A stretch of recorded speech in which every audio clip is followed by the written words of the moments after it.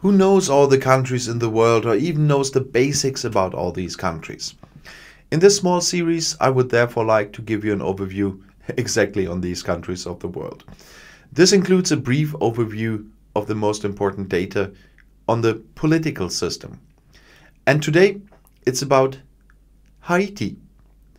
The official name of the country is Republic of Haiti, or in original République d'Haïti, or République d'Haïti. The form of government is a presidential democracy. The head of state is President Jovenel Moïse from the Parti Haïtien Tête Calais since February 7th, 2017. He's elected for 5 years. The last election was on November 20th in 2016. The Prime Minister is Prime Minister Joseph Joutté, appointed by decree on March 4th in 2020. The Foreign Minister is Joseph Claude, appointed by decree on March 4th in 2020. On the Human Development Index, Haiti ranks 168th place of 189.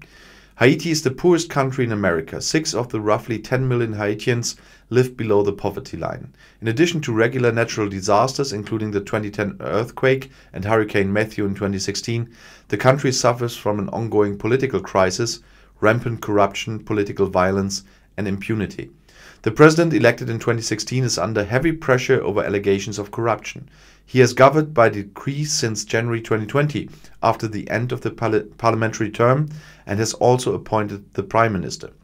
The parliamentary elections scheduled for October 2019 have been postponed indefinitely.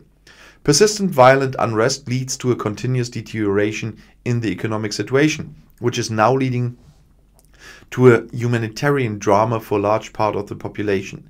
In October 2019, the Integrated Bureau of the United Nations began its work for the first time in 15 years as a political mission, no longer according to Chapter 7 of the UN Charter, but an advisory political mission according to Chapter 6.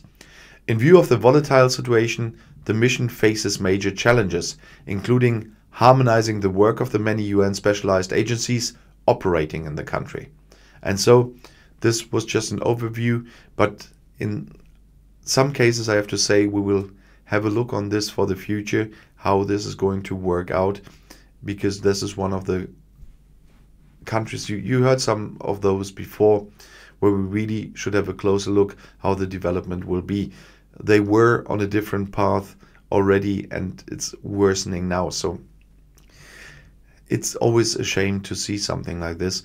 And it's for the people in those countries, I wish them much better. And if you want to stay informed, please subscribe to my channel and to my other channels. I'll see you in my next video. Auf Wiedersehen.